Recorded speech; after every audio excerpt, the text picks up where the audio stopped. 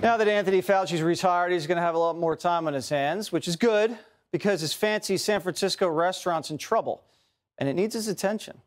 You remember the Jackson Fillmore Trattoria, right? We sent Steve Hilton over there last year to check it out.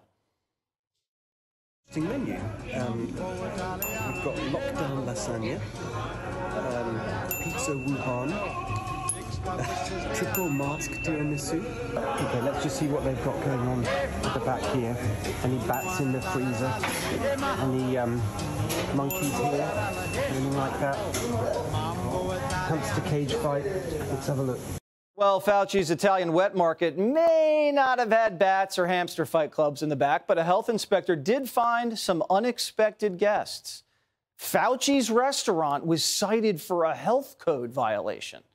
Health inspectors found some kind of, quote, insect, rodent, birds, or non-service animal on the premises.